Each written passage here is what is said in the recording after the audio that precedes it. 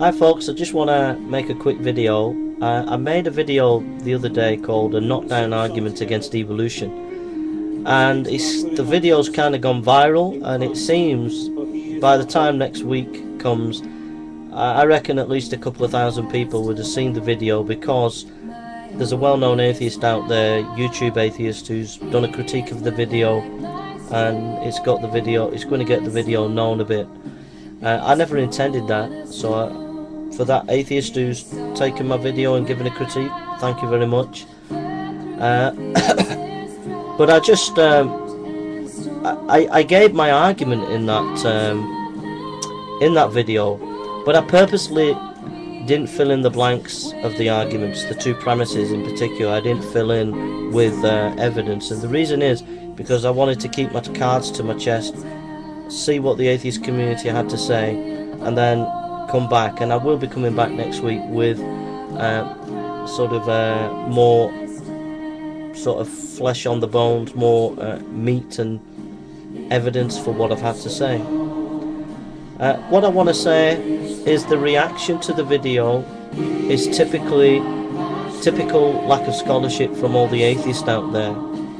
No one's really seriously engaged with it. They all think that they know what the argument is, and they all think that they've completely busted it. But the problem is, the atheists have not actually listened to the argument.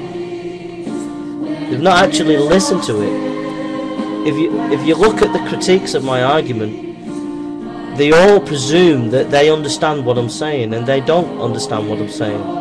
You see, they presume that I don't understand about natural selection and mutations, and they think that I think that that's chance. Now, I never said that in my argument, but that's what they think.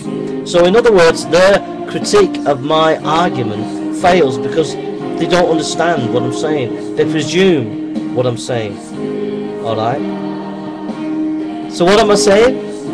Well, you're going to have to wait till next week, and I'll fill in the blanks for you.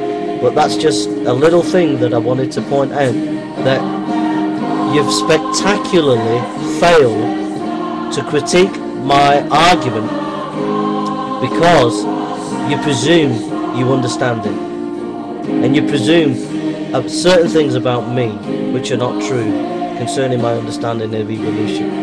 Alright, thank you for listening, and I'll see you soon next week.